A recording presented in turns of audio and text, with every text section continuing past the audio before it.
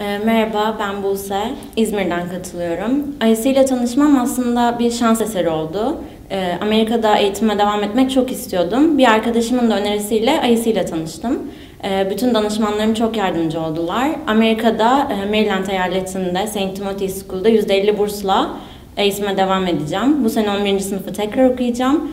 Sonraki eğitim hayatımda 12. sınıfı ve hatta üniversiteyi de orada bitirmeyi planlıyorum.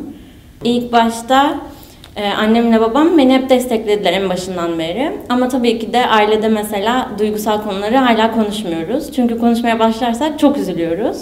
En çok ailemi, arkadaşlarımı ve köpeğimi çok özleyeceğim. Ama tatillerde gelmeyi planlıyorum. Oraya da çok çabuk uyum sağlayacağımı düşünüyorum.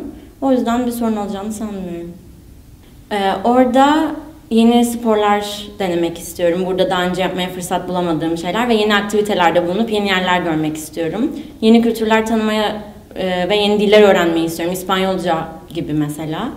İzmir'de mesela biz çok kışın kar görmüyoruz. Gideceğim eyalette kışları karlı geçiyor. Onu sabırsızlıkla bekliyor olacağım. Ben okul yurdunda kalacağım.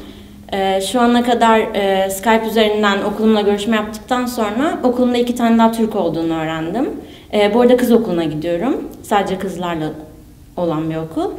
Arkadaşlarımla konuşmaya başladım. Oradan arkadaş edinmeye gitmeden başladım.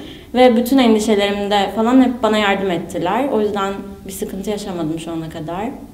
Oradaki eğitim hayatım bana inanılmaz bir prestij ve çevre sağlayacağını düşünüyorum. Gelecek hayatımda çok daha kendine güvenen bir insan olabileceğime inanıyorum. Ve orada elimden gelen her şeyi kendime katmayı planlıyorum.